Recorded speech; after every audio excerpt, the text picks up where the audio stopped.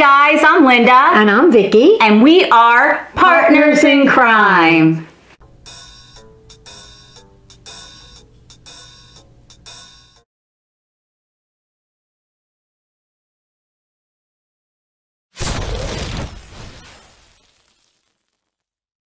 Today we're going to dive into the Mark and Lori hacking case.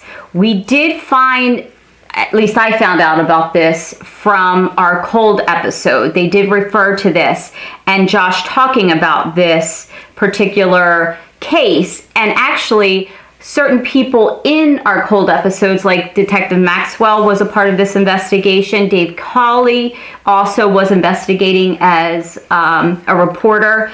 So we're going to go into this and tell you basically what happened there. And it's crazy how this kind of intersects with Susan and Josh Powell. Right. And this occurred in 2004 when Lori's husband shot her. Mm-hmm. She was asleep and he shot her in her sleep. They were married for 5 years and together for 10 years before this occurred. A little bit about their backstory is that Mark's father was a pediatrician, his mother was a nurse, his siblings were successful, mm-hmm. And it's important to know that because it helps you understand Mark's motive for mm-hmm. what he was doing. They were planning on moving, Lori and Mark. Mm-hmm. Were planning on moving to Chapel Hill, North Carolina, where he was supposedly enrolled in medical school. Yeah, he said he was accepted. And the family was concerned that she would be the only one working. She's pregnant and, you know. Newly pregnant, I believe they said 5 weeks. I don't know. Yeah, I guess so. I did see an interview with her mother on Oprah. And it was so crazy. Just side note, watching this story on Oprah in 2004, it's just amazing how young. I mean, I think she's pretty. And she just looked very, you know, it's just amazing to see how young she did look at that point. Yeah, you know, I guess we all looked younger at that point. We did. Looked a lot younger in 2004. And, you know, the story really started on July 19th.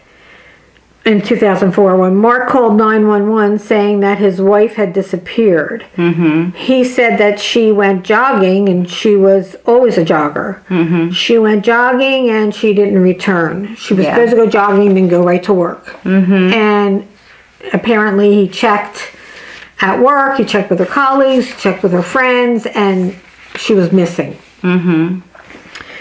So, they did start a search, a national search ensued, and they found her car at the entrance of this park where she was supposedly running.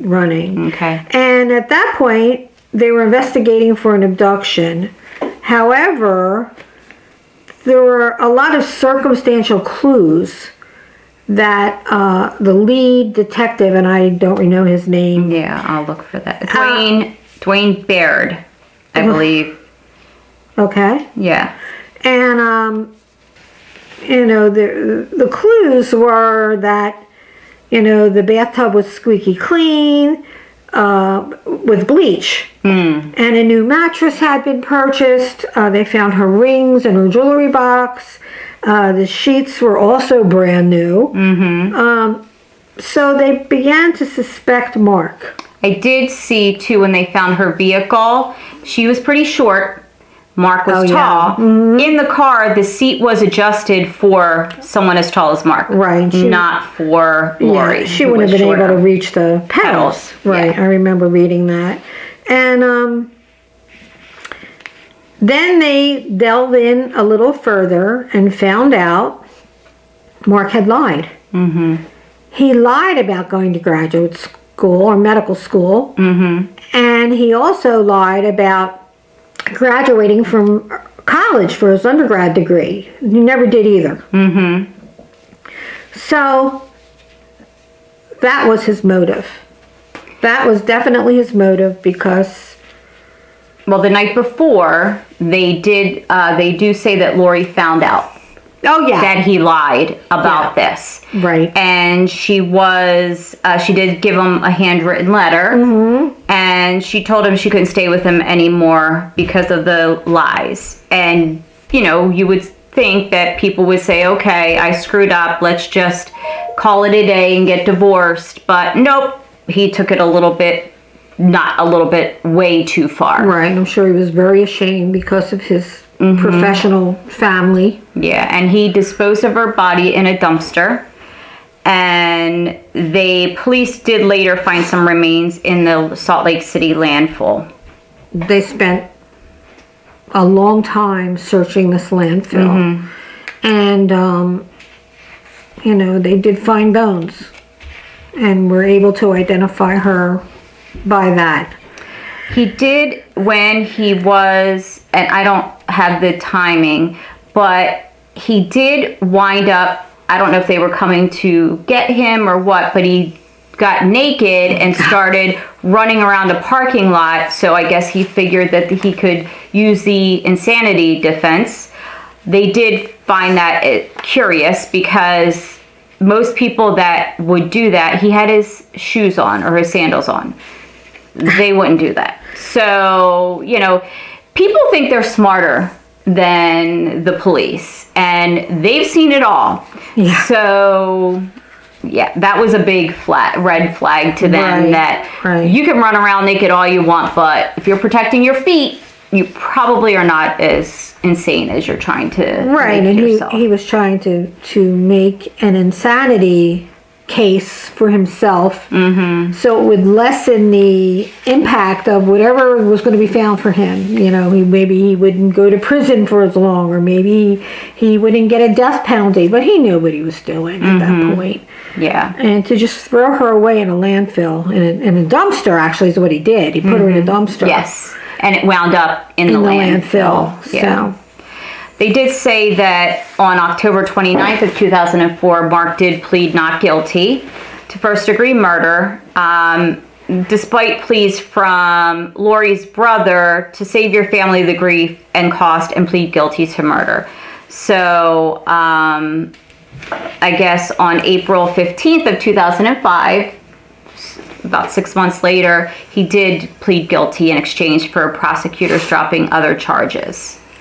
Well, it's a shame. I mean, they were together for a total of 15 years. Do you ever really know anybody? Yeah. 15 years, and this is what he does. Right.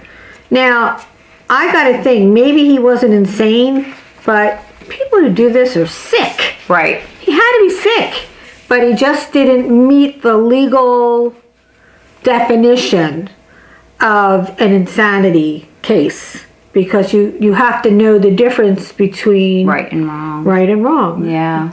The fact that he threw away, like he did in a dumpster, and he cleaned everything. Oh yeah. So that just shows that you're of sound mind. Right. What is sad though is to think that this person would rather get rid of their spouse than to admit that they aren't as good as their family.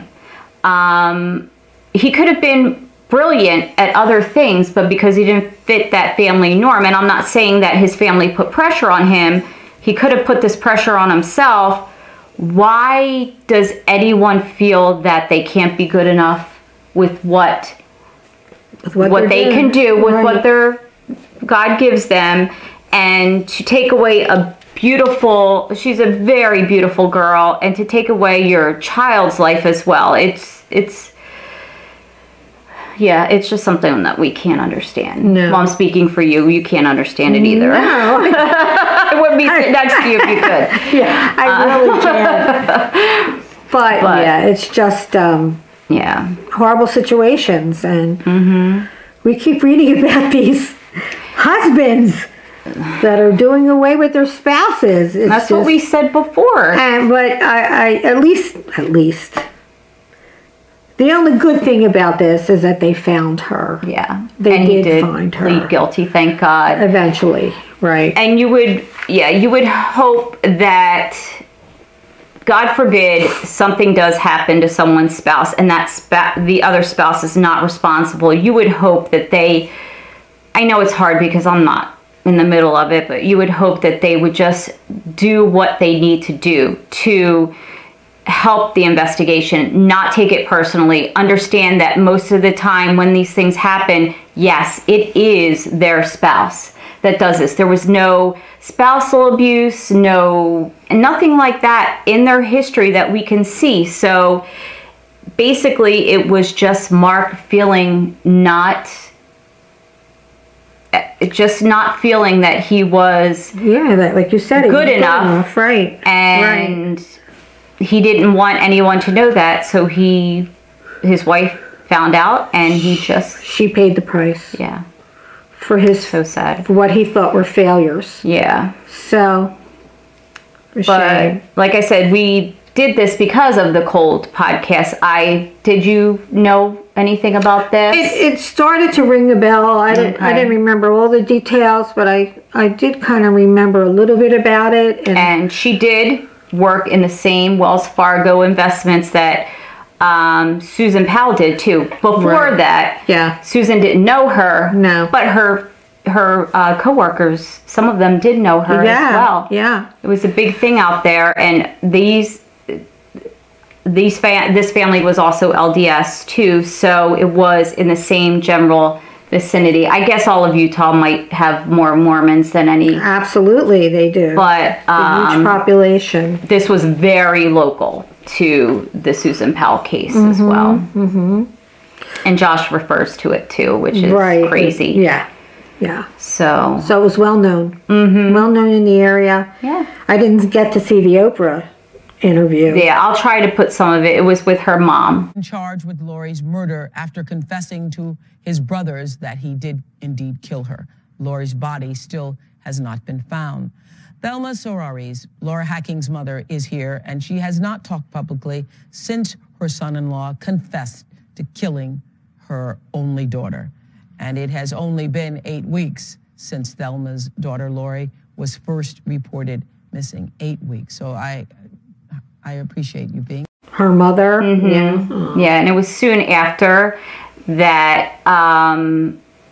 I don't know if it was soon after it was 2004, so it would have been soon after she was missing. Yeah, because that's when it all occurred. I think Mark was in jail at that point, so her mom did confront Mark. So awful. Yeah, and they did take the name Hacking off of Lori's tombstone. They did. Mm-hmm. Yeah. She said the mother said, we just felt that Mark obviously didn't want her anymore, and that's why she took it out. They also have a word, Philhinha. I don't know how to say that. And it translates to little daughter. So that is on her tombstone. Oh. Because I kept watching the video and it said that word. And I'm like, what is that word? It is Portuguese for little daughter. Yeah. So, so just another crazy story. Yeah, really. Let us know what you want to see, because there's plenty out there to look into. And we just kind of fell on top of this one, researching the Cold episode. Yep. So there are plenty of stories out there that we don't know of. And if you have something that you want us to bring to our viewers, we'd be more than happy to that. Absolutely. And to do that. And even if it isn't in the U.S., we have a lot of international viewers, which we really appreciate. Let us know what you would like us to see from your area as well. Right. Yeah, we would love to hear from you. So feel free. Yeah. Just send it to us and we'll look into it. Yep, definitely. And if you have any ideas how we can make this channel better, let us know that as well. Okay. So we do read your comments, and as you can see, we are starting to do things based on our viewer comments. So We really appreciate it. Yep. So I guess thumbs up, subscribe, and bell button, please. Please do. Yep. And until next time, okay. Bye. Bye.